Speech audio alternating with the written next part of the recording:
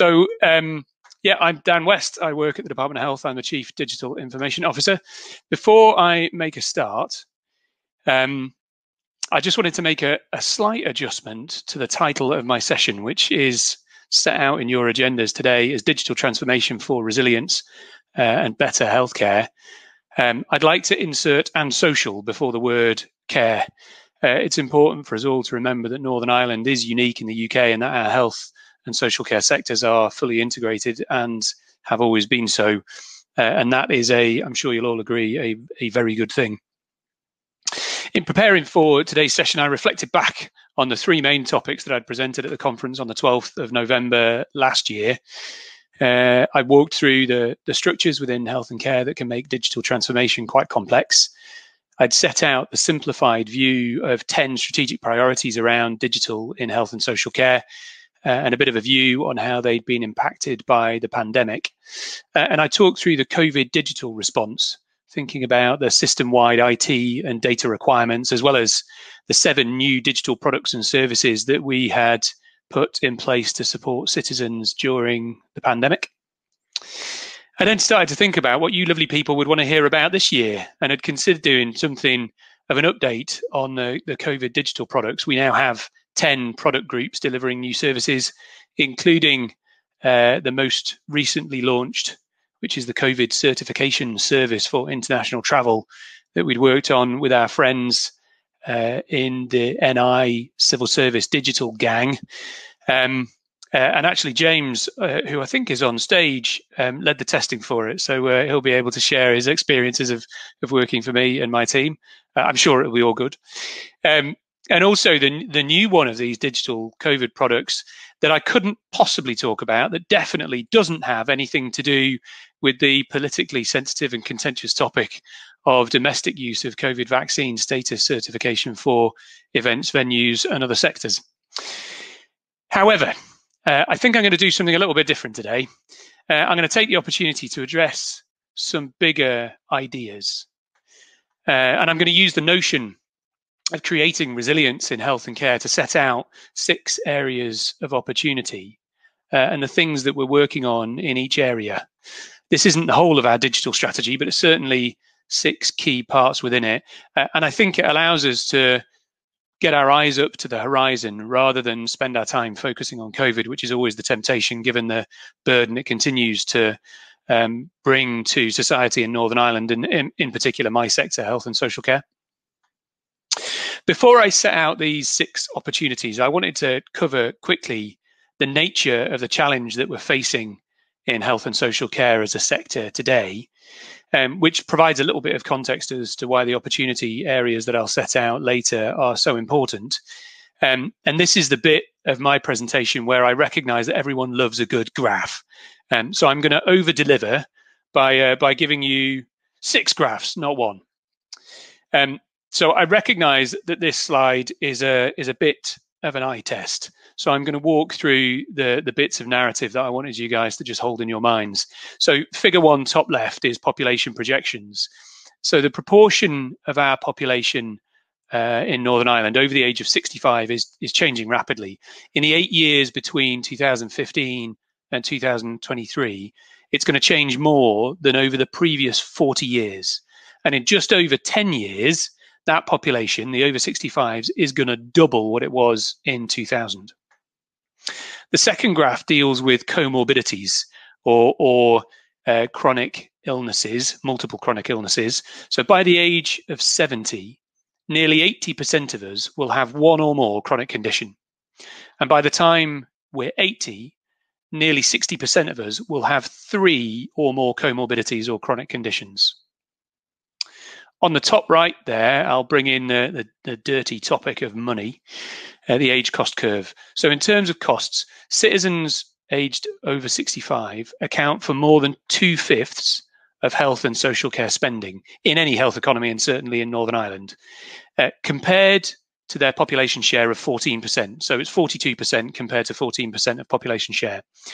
And whereas the average cost of treating a 55 to 59-year-old per year stands at just under £2,000 per head. This rises to over £6,000, more than triples for 75 to 79-year-olds, and is £14,000 a year for the over 85s, more than 7x. So moving then to the bottom left of my charts here about deprivation and life expectancy. So while overall in Northern Ireland people are living longer and healthier lives, health inequalities continue to be a major issue for us. Life expectancy for males in the most deprived areas of Northern Ireland is on average 7.5 years less than their counterparts in the least deprived areas. Thinking then about capacity and services in the centre at the bottom there, consultation rates, figure 5. Demand is increasing and expectations are changing. Currently in Northern Ireland, 60% of people are overweight or obese. Almost 20% of adults in Northern Ireland show some signs of a mental illness, and over 10% of the population claim disability living allowance. Over the period 2009 to 2014, the demand for access to GP surgeries increased on average by 21.5%. In 2013, 12.4 million consultations were undertaken.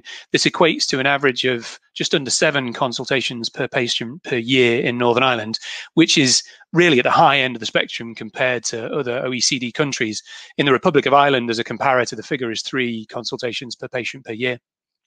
And finally, on waiting times, and I think this is evident to all of us, the number of outpatient appointments increased by almost 120,000 between 2011 and 2014. The number of inpatient and day case admissions increased by almost 50,000 over the same period. So demand on services is increasing. So in that quite bleak context then, I wanted to just talk through 6 things that we can do and a little bit of what we are doing in response to that contextual situation.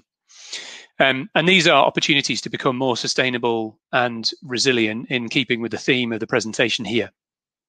So firstly, we need to break the linear relationship between the demand for services and our capacity to meet that demand, to deliver those services.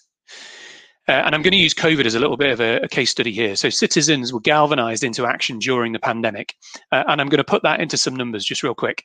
So there were 180,000 downloads of the COVID Care NI app, which is the symptom checker and advice and guidance smartphone app and website that we put together. There were 625,000 downloads of the Stop COVID NI app, which was the digital proximity app to avoid people unknowingly being in positions of risk in terms of folks that they were close to, either on the bus or in going about their daily lives. 4.6 million COVID test results were processed in the test registry, and 160,000 SMS messages were sent to close contacts. 48,000 close cases were traced on the new digital self-trace service. Over 1.5 million separate users have accessed the COVID dashboard with over 50,000 hits a month on that service.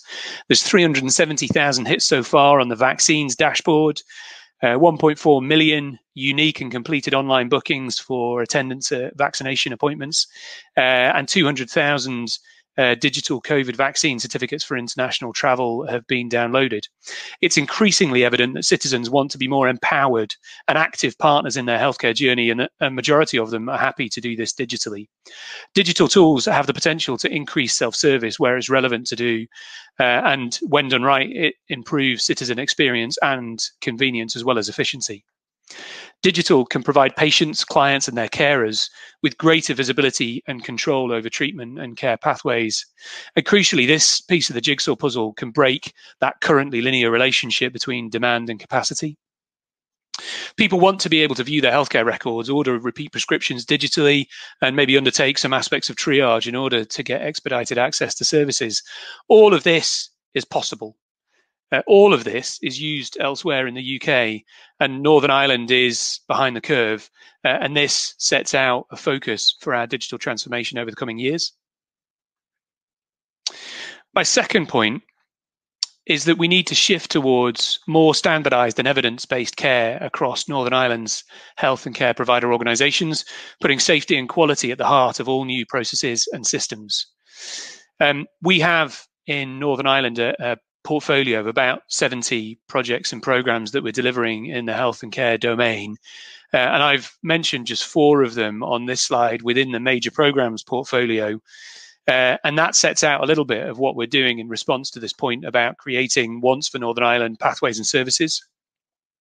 And while the technology bits of this are hard, we should recognize that the really hard bit is the clinical transformation to achieve the standardized processes. So the 4 that I've mentioned on this slide are the digital identity service, which is a replacement of the canonical electronic master patient index with a master data management application that allows us to have more flexible centralization of control for how we interact with citizens based on a new digital identity for the future.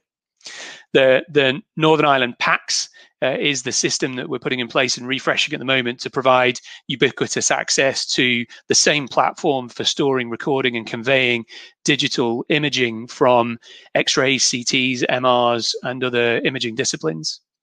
NIPIMS is the equivalent project that we're putting in place to standardize how we do pathology services, which has been something that we've all interacted with during the course of the pandemic, given that we've been doing these COVID tests. So the pathology systems are going to be standardized and rolled out across Northern Ireland. And finally, the flagship transformation program that we're doing to implement a new electronic medical record from the American vendor called Epic is our Encompass program that will truly transform how we deliver care services.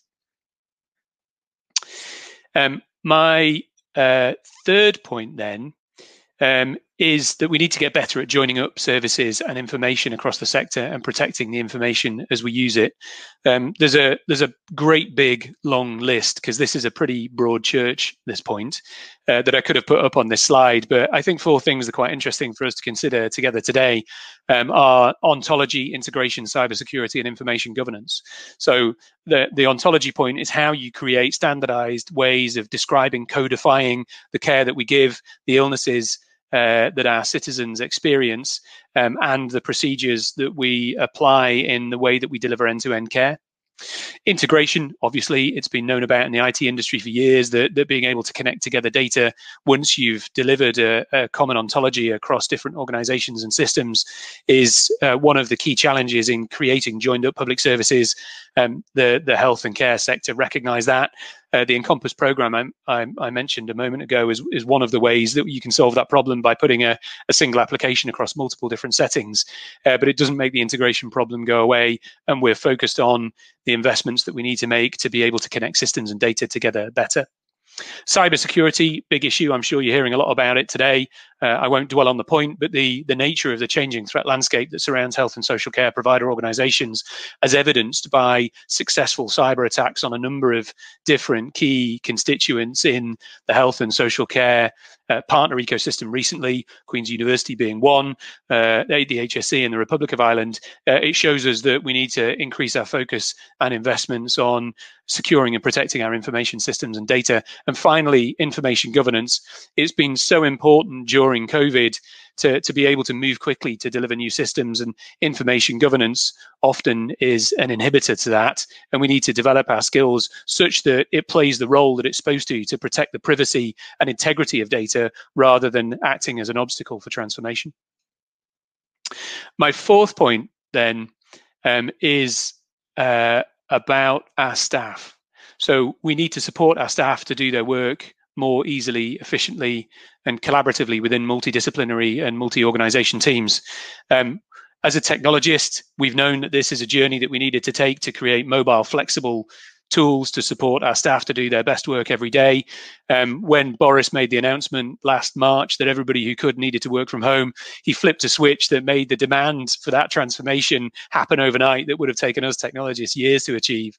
The programs that we're delivering in Northern Ireland Health and Care to try and drive that journey, they are many and varied. 3 examples here are the Digital Workplace Program to relicense how we use productivity and collaboration technologies and deliver a more consistent identity management for staff, a single collaboration tool set with a single set of configurations to allow people to connect together and across organizations and organizational boundaries, and how you create single communications mechanisms like email for use across health and care.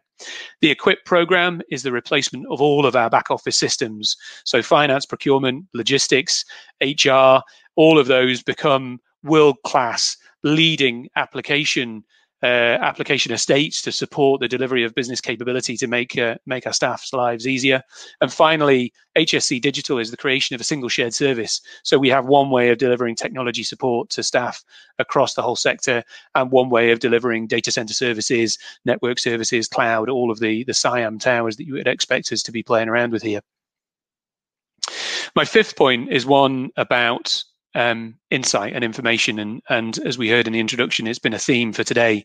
We need to use data much better, understanding our population and their needs, and connecting and using information to create insights and improvements. And in order to do this, we're in the process of creating a new health and social care information strategy, which is very likely to point to the need for a new Health and Social Care Information Institute. And that institute will seek to do the 5 things that you guys can see on screen here today. In education and evangelism, we're going to embed the term data across our organizations and in our society, helping everyone to understand the importance of maintaining quality data sets and evidencing the positive impact that analytics and data science and insights can bring to service development. We're going to do training and skills development to support our people to be confident in using data and to deliver skills development programs across the sector and establish career pathways for staff that nurture critical data and informatics capabilities. On data platforms, we're going to design and implement the platforms that are accessible and easy to use across the whole of health and social care, systems and platforms that generate quality insights and embed new and exciting technologies such as AI and cognitive computing. On analytics and insights, we're going to build capabilities and frameworks that harness the power of all of this data that we're collecting, providing quality, actionable insights for staff to make decisions. We're going to have to share data to enable collective awareness and decision making, and that's a big step forward for our service. And then finally, my point repeated on information governance and legals. Good governance is fundamental to safety, quality, and innovation. We must implement and maintain a robust data governance process that builds those standards and enables us to work and implement new legislation for secondary uses. My final of my 6 points here is about innovation. So working better with the innovation ecosystem within and outside health and social care to create real impact at scale from innovations and advancements in research and emerging technologies. So health and care as a sector is built on innovation. The scientific method is integral to the psyche of all of our doctors and health and social care professionals. However, the reality is that despite all of the amazing innovation that happens across health and care every day, not much of it has an impact at scale on the bottom line of economic sustainability of health and care. Here in Northern Ireland, we've got the highest age-adjusted per capita cost in the UK and among the worst waiting lists for elective and day case services in Europe. So what are we going to do? How do we develop a new innovation strategy that has that bigger impact and alignment between innovation and the big problems that we face as a service? So we're going to develop this new strategy that has within it 4 components: a new digital innovation pathway that assesses technology readiness levels to determine which technologies and initiatives are ready to scale, a digital innovation infrastructure to facilitate scale up and spread of those successful innovations, an innovation support hub to promote and optimize the use of digital and data to support innovation, and a new governance structure that helps to align innovation to executive level initiatives and stakeholders. So those are my 6 points that I've cantered through really quickly for you here. I'll pop them on screen just so you can see the 6 opportunities to create better quality, more sustainable and resilient health and care services where digital has a big part to play. And in closing, and before we hit the Q&A section here today, I just wanted to say a big thanks for your time. And if any of you out there are interested in finding out more about opportunities to come and help us on this journey, then do feel free to look me up on LinkedIn. Thanks a lot.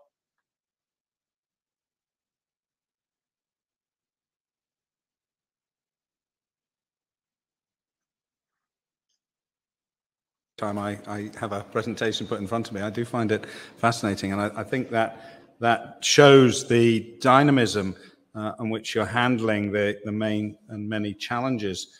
I think from my perspective, that information governance issue and some of the 6 bits and pieces, I wrote a whole series of things down here, and breaking the linear relationship of need and the ability to respond was really a key element right up front. Was we can't go on the same way we're doing it at the moment, because it just is not sustainable in terms of the future. And I'm one of them, so I get into that top end category where ultimately, yes, I will be costing the system a lot more money than somebody else.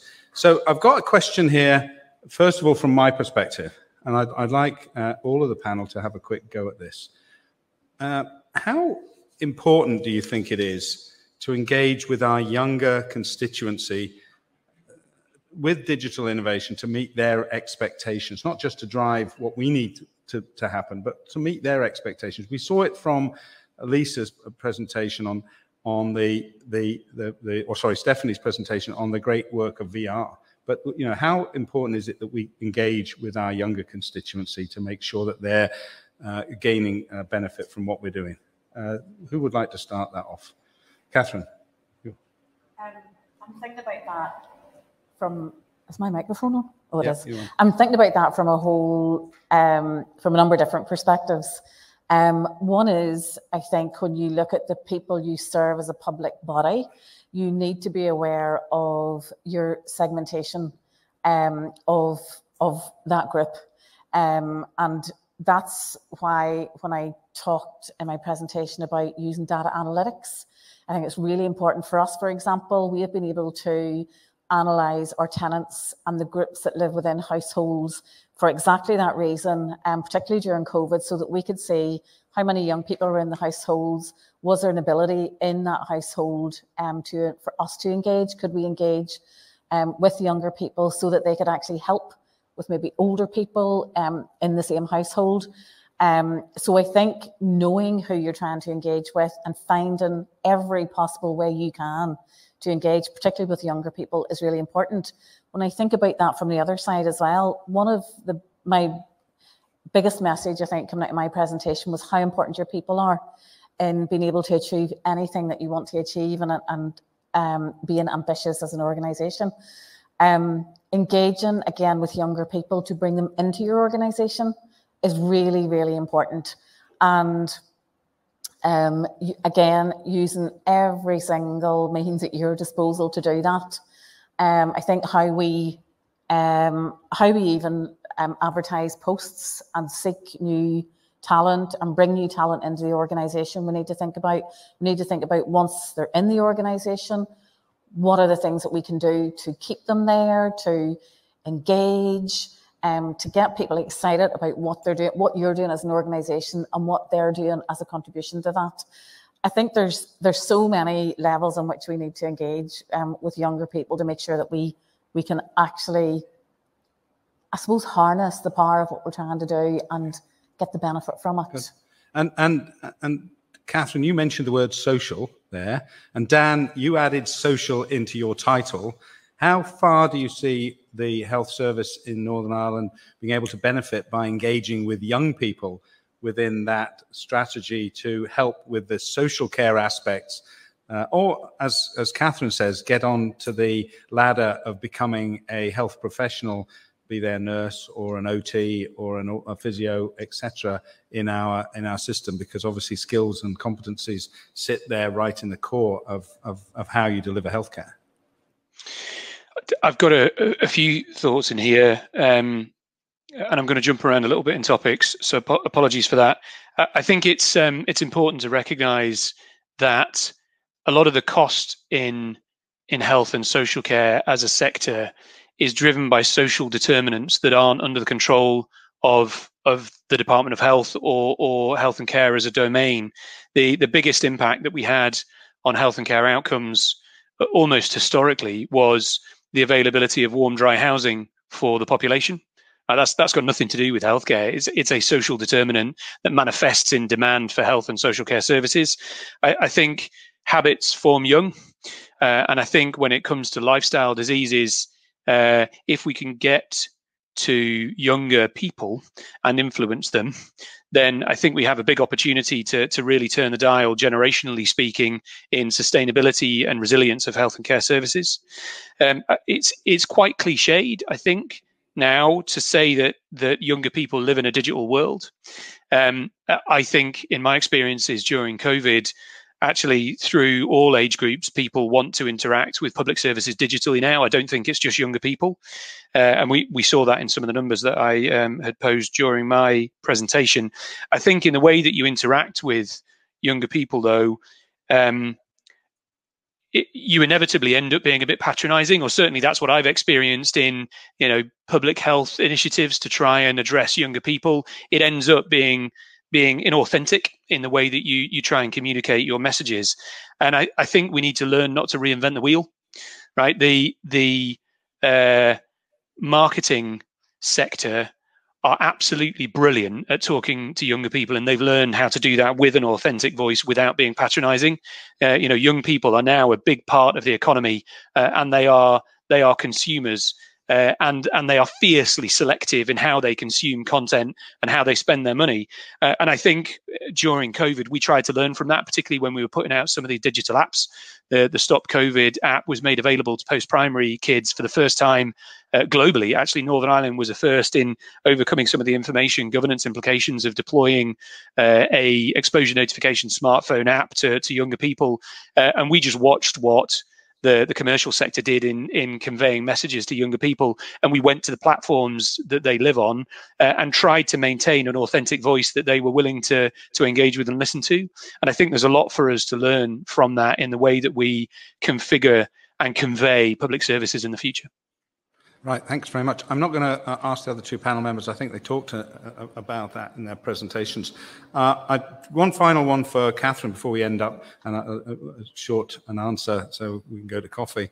How do you evaluate which digital services are here to stay and which only have increased activity by necessity over the last 18 months or so? I suppose that's through the level of engagement. That's why it's really important for us to measure the outcomes of what we do. And we put a lot of emphasis on that. We put a lot of emphasis on measuring engagement, measuring outcomes, assessing the difference that what we have done has made. And that's both in a qualitative and quantitative way. So I think you need to be prepared to assess what you do, look at the things that have worked, and look at that haven't worked and change that. And I think that's one of the things that really COVID has taught us, is that don't be afraid of change. Don't be afraid to try new things. If they work, that's great, but measure whether or not they have worked. And if they haven't, then do something different. Thank you very much indeed. Thank you very much to all of our speakers. Dan, thanks very much for coming on online again. I know you're exceptionally busy, so farewell. And thank you very much.